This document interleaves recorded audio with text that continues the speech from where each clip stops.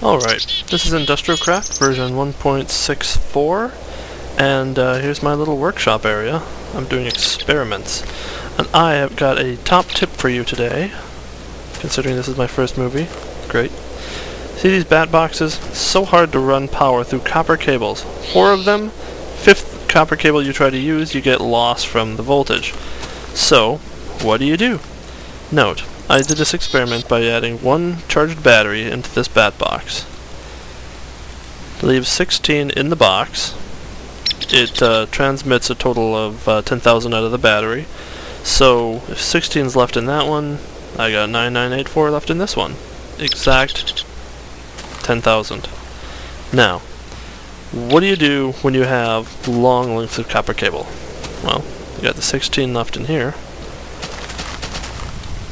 Ooh, 8736. Well, that means that we've lost quite a bit. But, took this little experiment here. Every 4 cables, I put a low voltage transformer. These things are pretty dang cheap too. It's like a handful of wood, some 3 ingots of copper, and 2 wires.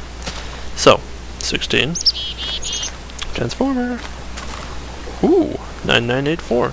Just like this one. So I took that to the extreme. I added bat box, transformer, transformer, bat box. Guess what? 9984. Lossless. Perfect. Now the key is to put the input into the 3-piece side, the output out of any one of these sides. And you can do that when you're wiring up your houses, which is convenient considering that otherwise your illuminators would just get completely screwed up. See? You can wire illuminators any way you want now as long as you put transformers in between every 4 lengths. So now you don't have to waste power.